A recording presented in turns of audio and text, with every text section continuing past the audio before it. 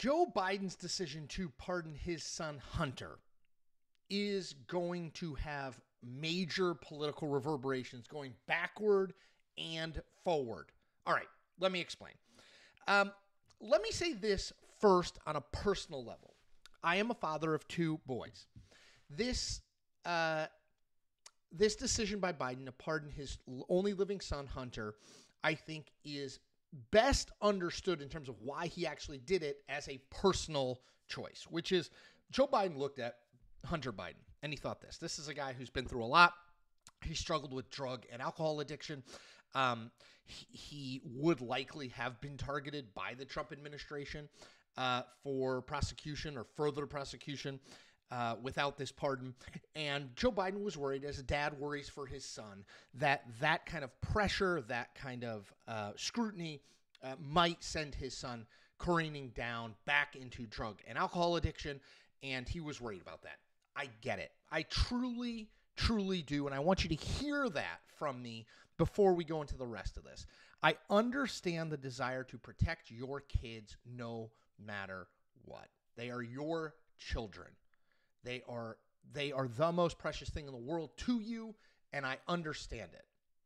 Here's the problem. Joe Biden isn't just a dad. Joe Biden is the president of the United States. So when Joe Biden acts, he sets precedent. He creates a paper trail of how situations like this might be handled in the future. And when you are in that role, when you put yourself forward and say, yes, me, out of 300 plus million Americans, I am the person who can represent you and your interests. When you do that, you give up certain rights and responsibilities. You just do. And one of those is the ability to act solely out of personal interest, right? You should at least give that up. Because remember, when Joe Biden ran in 2016 and during his, in 2020, and during his entire presidency, the theme was essentially this. Donald Trump doesn't respect sort of the office. Donald Trump has made the presidency less. He has made it undignified. He has made it less honest. He has tarnished the presidency. And that Joe Biden expressly said, I will be better than Donald Trump. I will do things the quote unquote right way. I will make this a White House you, American public, can be proud of. Okay, so when you do all of those things and you say all of those things, and you say throughout your term when you're asked about your son, no, I absolutely will not pardon him, and then you pardon him, you create, as I said, problems backward and forward. So let's talk about backward first. So what is Joe Biden's legacy?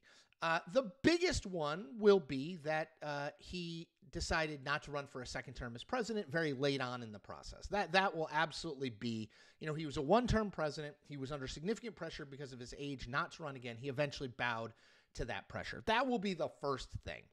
But the second or third thing now, I think, may well be on his way out of office, he issued a pardon for his son, despite repeatedly saying publicly he would not do so. So to me, ultimately, when rubber met road here, Joe Biden went against his stated principles, which is that no one is above the law and that as president, you don't use your own personal feelings. You don't let your personal feelings color your decision-making because it's about the presidency, not about the person.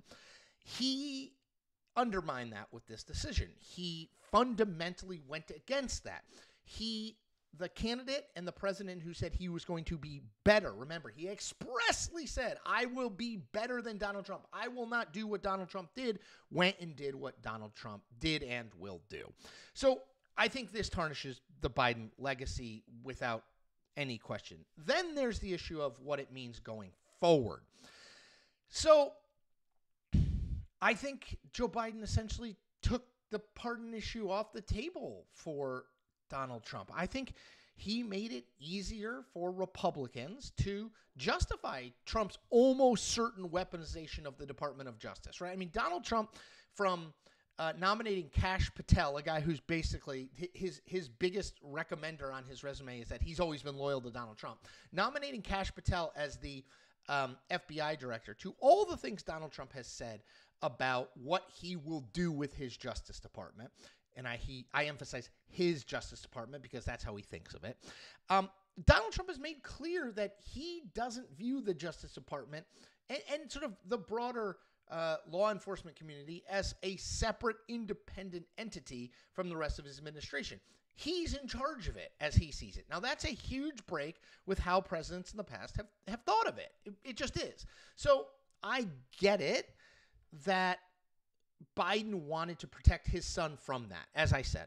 But what he has done in deciding to protect his son from that, in a total reversal of what he had said previously, is he has opened up Pandora's box for Donald Trump. Now, every elected Republican, when Donald Trump does something, and he will do these things, when he does something that weaponizes the Justice Department, goes after one of his political enemies, et cetera, they will say, well, Joe Biden used the power of the pardon, the presidential pardon, to excuse his son, not just from the things that Hunter Biden had been convicted of, but of anything he had done in a decade-plus long period. Legal scholars are saying it's the most sweeping pardon since Gerald Ford pardoned Richard Nixon. So, again, this is a situation where Republicans have been handed a political gift. They have now been given a way to justify, politically speaking, Donald Trump's near certain actions in weaponizing and politicizing the Department of Justice and the broader criminal process in this country. I can't believe that Joe Biden wouldn't have thought of that. I assume he and his people did. Again, I think that Joe Biden did this because he wanted to protect his son, because he did not want his son to face the scrutiny and the pressure and what he believed to be the unfair political targeting that would come with a Trump presidency and a Trump Department of Justice. He did this as a father. The problem is he is the president. And when you do things as the president of the United States, you have a broader responsibility. You cannot just act as an individual, because in so doing, you set precedent. And when you set precedent, you open up, as I said, a Pandora's box for Donald Trump. Now, would Donald Trump have weaponized and criminalized weaponized the DOJ in ways to target his political enemies, whether or not Joe Biden pardoned Hunter Biden? Yes, I think he would. Everything that we know about Donald Trump suggests he would. He does not view the Department of Justice as an independent operator. He views it as an arm of himself and his administration. Did Joe Biden hand Donald Trump an easy way and justification to do this? Also, yes. I just think it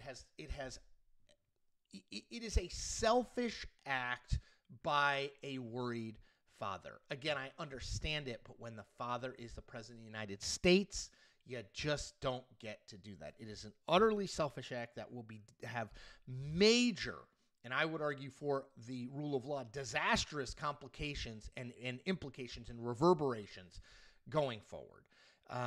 So I get it. I do. If one of my kids was struggling, I absolutely would do everything that I could to protect them going forward. And I will do that. But I'm not the president of the United States. And I'm not using the presidential pardon power to do so. And it's like Batman, with great power comes great responsibility. And that's the situation that Joe Biden found himself in. And he went with, I think, a personal and selfish decision that is going to, I think, reverberate outward in ways that will be bad for the justice system in this country and more broadly bad for democracy. As always, I ask you to do 4 things. I ask you to subscribe to this channel. I ask you to like this video. I ask you to comment on this video. Do it for the algorithm. And I ask you to tell 10 friends about this. We are perilously close to 50,000 subscribers. Help me get there. I'm making videos every single day, sometimes more than once a day. As I always say, you may not agree with everything I say. I hope you don't. You shouldn't agree with everything that I say, but I hope you understand where I'm coming from, that it's an honest and authentic place. Take care. Be well.